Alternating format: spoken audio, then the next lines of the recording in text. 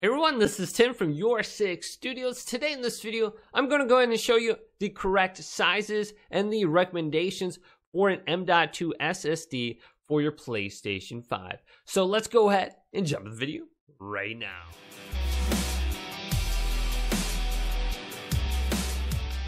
So you're scrolling through Amazon and you're looking for an M.2 SSD to install on your PlayStation 5, but you're confused about the sizes and the recommendations and what to buy. So let's clarify everything right now. So I'm on PlayStation.com/support right now, and this is what they say are the requirements for the PlayStation 5 M.2 SSD. So the interface has to be a Generation 4x4 support M.2 NVMe SSD. Has to be 250 gigabytes to 4 terabytes. Then the supported sizes are 2230, 2242, 2260, 2280, and 2210. Now the width can be up to 25 millimeters. The length is 30, 40, 60, 80, and 110 millimeters. The thickness is up to 11.25 millimeters, up to 8 millimeters from above the board, and up to 2.45 millimeters from below the board. Then the read speed is recommended 5500 megabytes/seconds or faster.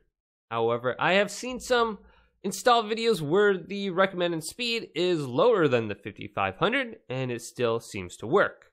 Then the socket type is 3.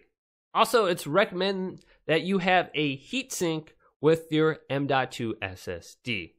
Now, a heatsink will dissipate the heat coming off the M.2 SSD, allow it to run cooler and more efficiently. So check to see if the M.2 SSD you bought comes with the heatsink or you have to buy one. Alright, so now that we know these specifications for our M.2 SSD, let's go to Amazon and just type that in. So I typed in M.2 SSD and this is what came up. The first two do not work with the PlayStation 5. And this is the Samsung SD980 and then you have the Samsung 970 EVO.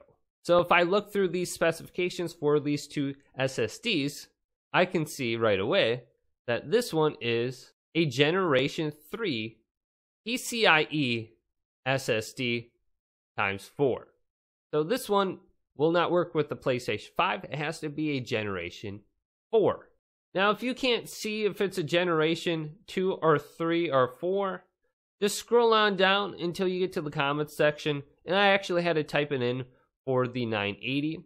So I just typed in Generation 4, and they stated in the comment section, this is a Generation 3 SSD. So this one will not work with the PlayStation 5.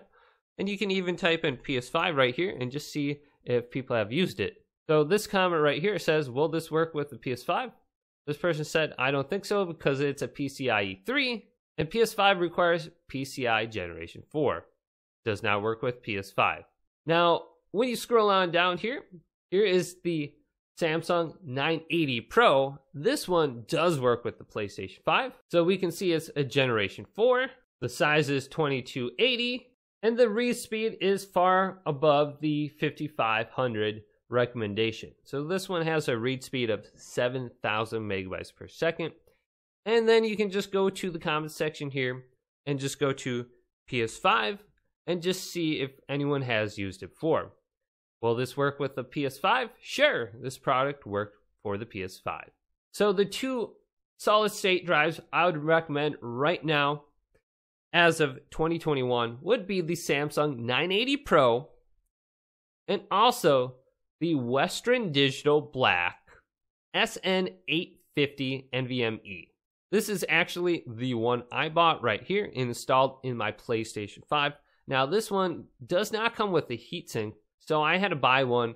So this is the heatsink I bought in addition to my SSD. So this one does fit NVMe 2280 SSDs.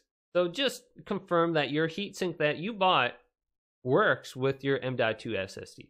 So it may take a little bit of research before you actually buy your M.2 SSD. However, two of them I would recommend still are the SN850 from Western Digital and the Samsung 980 Pro, and you'll be good to go and install those into your PlayStation 5 in no time.